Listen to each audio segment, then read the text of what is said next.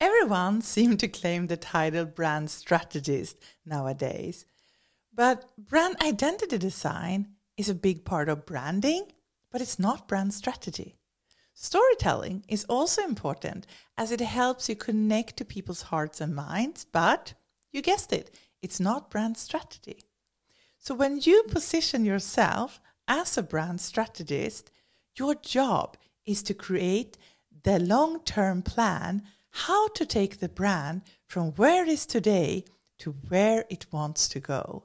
So when a client wants a brand strategy, will you be able to deliver? If you can't yet, it's okay. But to have a good framework is a good way to get started.